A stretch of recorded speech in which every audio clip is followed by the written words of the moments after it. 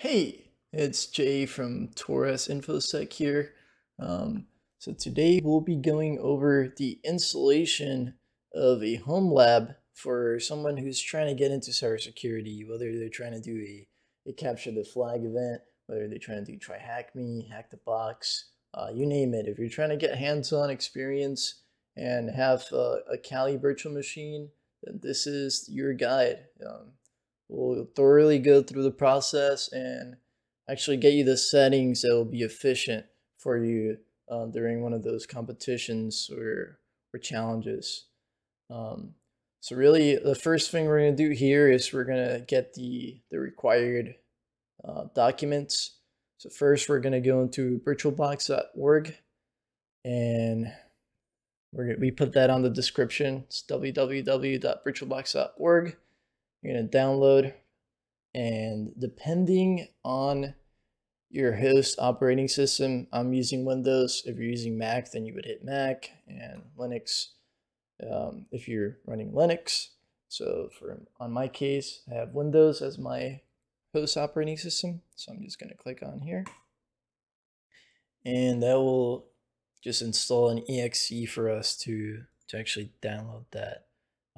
The second thing we're going to download, and we just want to start this off prior to us configuring a VirtualBox because it will take a while, is our Kali VM. So pretty much what we're doing is we have our type 2 hypervisor, which is a virtual machine, the VirtualBox.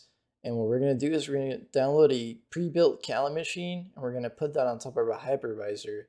That way, if we have some sort of issues with that virtual machine, we can just delete it and replace it immediately, or we could create snapshots and then just recover into that snapshot. Really, the flexibility that virtual machines give us, that's why we chose VirtualBox as it, rather than just installing it on the disk itself. So I'm going to click download. It's going to ask you whether you want the image, the ISO file, or the virtual machine. We're going to hit virtual machine because we want that pre-built machine. That will be way easier to install. So we're just going to click VirtualBox, and that will start the download. Now, it is about 3 gigabytes, so I'd make sure you have space for that. I did go ahead and cancel that because I had already downloaded it prior to this video. What we're going to do is we're going to go into File Explorer, go head into our downloaded files, and we're just going to double click on the VirtualBox icon. So I'll click on that. It's going to ask you, do you want to allow this app to make changes to your device? You'll hit yes, and it'll guide you through the installation. It's just like any other installation for any program you've installed. You'll just click next and choose the default path for it. I do already have it, so I'll be able to show you that part, but it should be pretty intuitive. I'm just gonna kind of go through this. There you go. Okay, so once you have gone through the installation for your VirtualBox software, you're going to go into your search bar, type in VirtualBox, and you'll see the Oracle VM app. So you're just going to click on that. It will pop up, and this is your manager. Right now you can see I have a virtual machine loaded. It's named Kali, and it's powered off. You won't have that because you still haven't added a virtual machine, but we're going to do that right now. So we're just going to minimize this real quick, and that Kali Linux pre-built machine you just downloaded most likely came compressed, either in a zip file or a WinRAR file. I have it on a WinRAR, so I'm just going to right click on it and then hit extract files, or you can do extract here. So you do extract files, then click whatever location. I'm just going to hit downloads and then hit OK. That's going to start doing an extraction, and it should take only a few minutes to complete.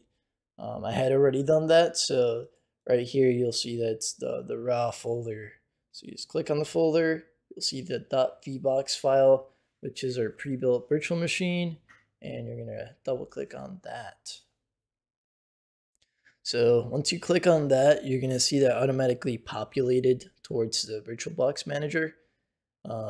Really what you need to do here is we're gonna go into settings, and this is something I'm showing you how to do because it's really useful for your labs to set up a shared folder between your host operating system and your guest operating system. So that way, if you have a challenge where you need to interact with a document in your VM, then you can just download it on the Windows machine, which is your host, and you can just drop it on that folder and then interact with it in the virtual machine. That's something I try and do all the time because it saves me a lot of time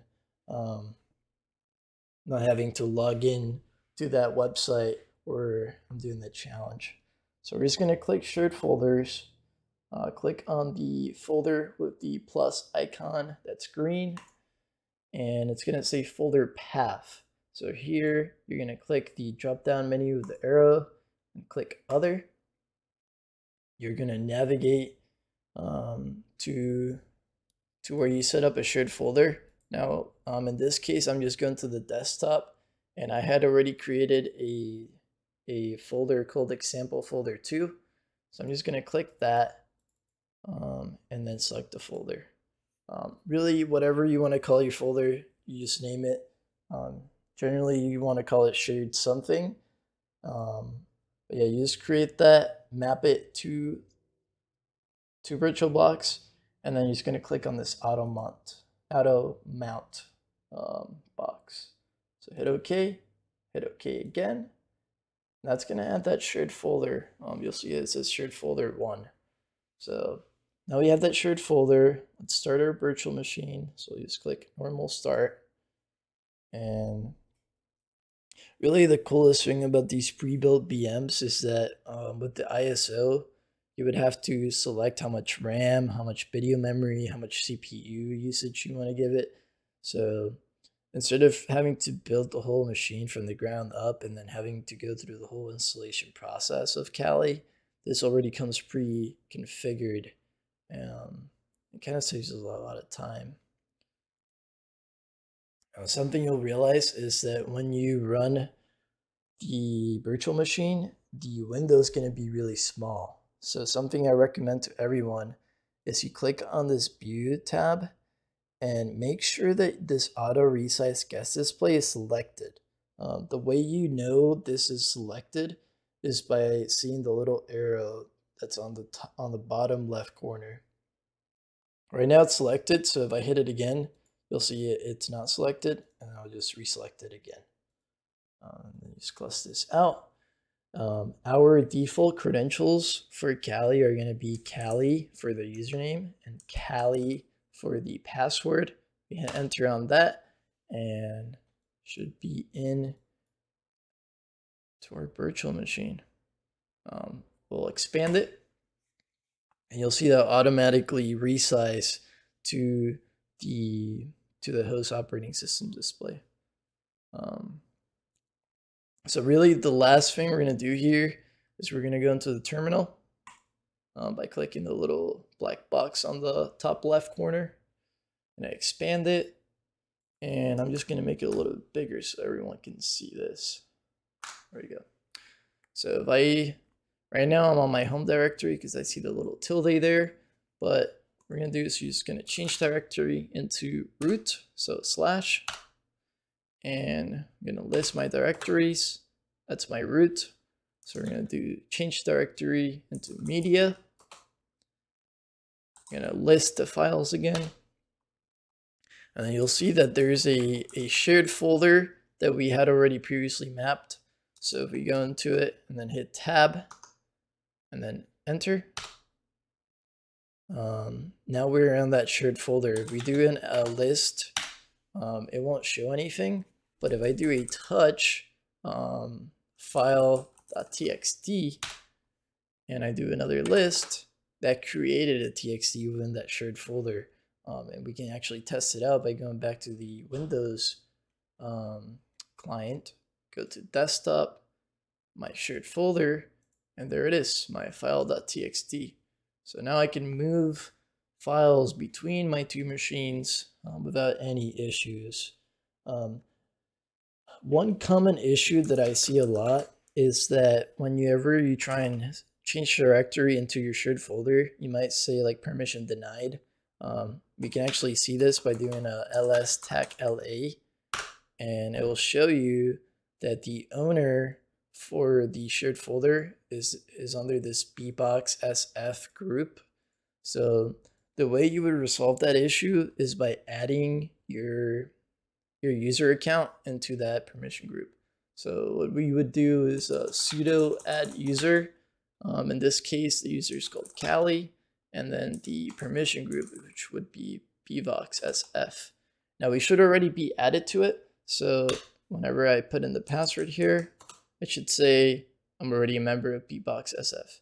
But if in your case you're not added, then this will be your solution to actually be able and interact with your shared folder. That's pretty much for this installation. Really, the purpose of Kali, and Kali is very powerful. It comes pre-installed with most of the popular offensive security tools. So if you're doing a competition, Kali should already come with all the tools that you'll need. Obviously, as you progress in your career and in your learning journey, you'll start to pick up different tools that you'll want to use and adopt into your toolkit. But Kali really gives you that foundational tool set, so you can start growing your skills and just becoming a better hacker. So happy hacking, everyone. Make sure to subscribe, like the video. Please let me know in the comments if you have any suggestions, if you'd like to see a video on a certain topic, and I'll make sure to cover it. Hope you have a good day, and peace.